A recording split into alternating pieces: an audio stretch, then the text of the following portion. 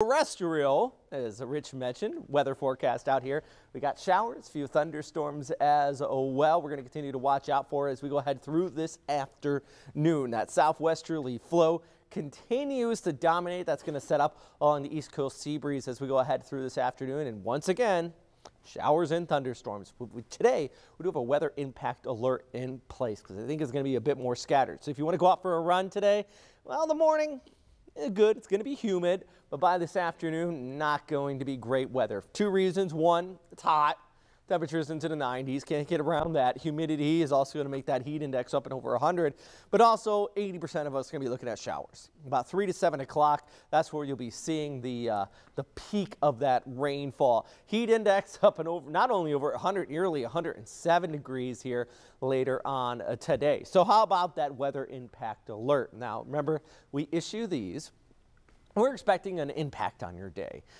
Basically, just giving you a heads up, not trying to hype it or anything like that, but we do want to let you know so you can plan accordingly. And starting about 3 o'clock, we're going to see those storms bubble up, move in from the west, and that's going to continue all the way out to this evening. Heavy rain, got those thunderstorms as well. So be weather aware, drive safely, and have a way to maybe get notifications. The First Coast News app, a little promotion for our station here, does have a setting that you can get notified wherever you are of those severe weather warnings. So yeah, we got the jumbo shrimp game going on. Fingers crossed. I'm hoping it doesn't get rained. It got rained out yesterday, which is the reason why there is a double header today. Instead of starting at 7, it starts at 5.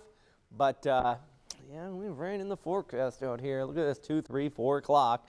You got those storms moving in from the west, and this is at 6:30.